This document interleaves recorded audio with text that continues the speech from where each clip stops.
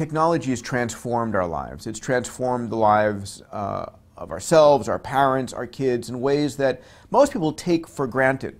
It's improved our ability to communicate, where I can get on Skype and talk to my folks and they can see my kids. Literally, we feel connected like never before.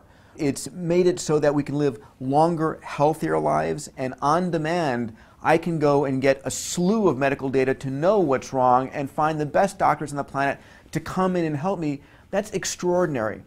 And that brings us to a world ultimately of safety, where I can have access to know how I am physically, I can know monetarily how I am, I can be in touch with anywhere on the planet at any time I need.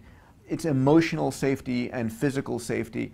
So we're living in a day and age where we here in the developed world, the person who literally gets online, is able to get any information they want any time of the day or night, order and buy whatever they want any time of the day or night.